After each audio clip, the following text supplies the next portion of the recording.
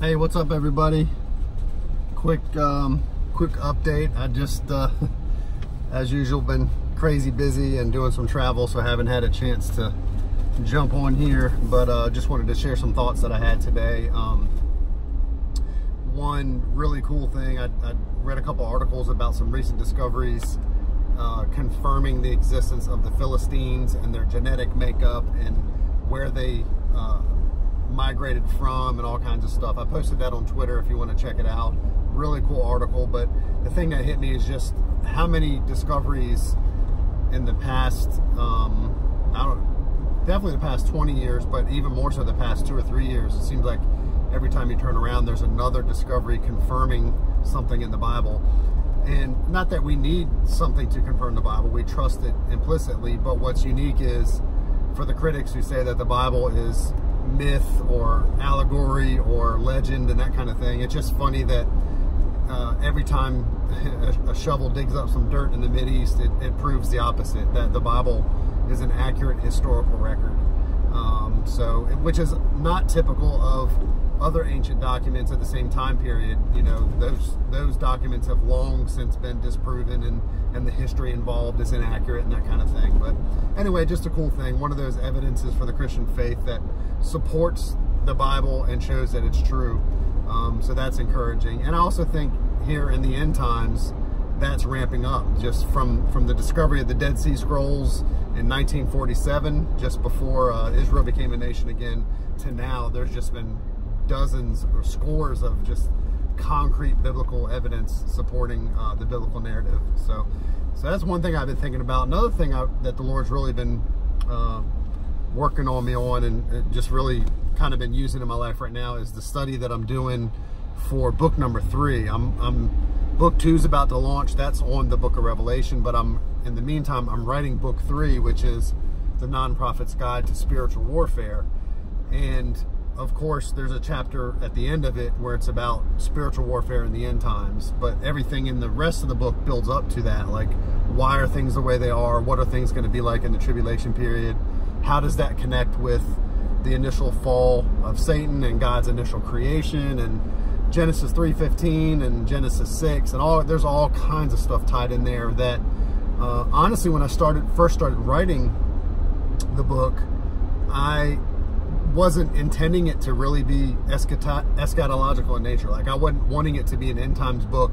I knew I'd have a chapter in it about the end times, but what's blowing me away is how intricately tied in Bible prophecy is with spiritual warfare. When you study spiritual warfare from cover to cover, it's just naturally going to bump into Bible prophecy. So that's really been really interesting. Like, I'm learning stuff that I either suspected but didn't know for sure, and just hadn't had time to study, or I'm bumping into stuff that I just didn't even see, and it's texts that I've studied tons of times before, just from a different angle. So anyway, that's really interesting. And one of the things that's got me thinking about is just the political upheaval here in the States, but also all over the world. You know, if you do a quick, Google search for, what's going on around the world with governments collapsing, or, there being conflict or civil war or uprisings and that kind of thing, it's happening all over the place. But one thing in particular with the division that we find here in America is, I think, and especially because I'm studying this topic right now, and this is where I want to encourage you and encourage you to look at the political upheaval in our country and around the world in a different light. When we think it's just political, left versus right, Democrats versus Republican, whatever, it's easy for us in the physical realm to be just divided, and people, just hating each other and being really mean and nasty and that kind of thing. But one of the things that I've always known, but I'm seeing it more clearly now that I'm doing this spiritual warfare study, is that really what's behind all of that is spiritual warfare. And it's not necessarily left versus right. I mean, there's definitely some of that. There's, we need to think biblically in terms of our positions. We need to think biblically. You know, obviously the Bible stands for the protection of life, and God is a nationalist. That's one chapter in the book. I talk about the Tower of Babel and how God is the one that separated people into nations to keep there from being a global government. And that's what's going to happen in the end times, is there'll be a one world government ruled by one dictator, and we're fallen human beings, so obviously that's not going to go well. But anyway, so there are positions like that that we can take and should pay attention to, and that sort of thing.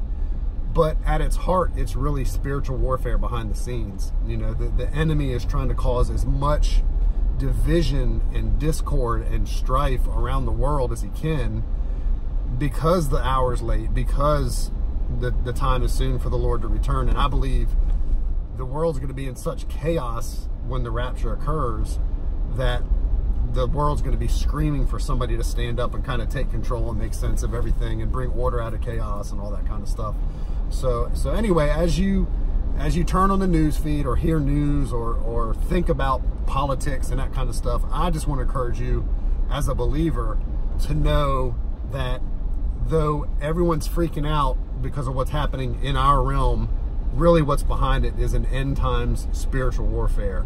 So keep that in mind. Don't let it shake you. Don't let it rattle you. Just live out your faith. You know, be confident that the Lord has you right where He wants you.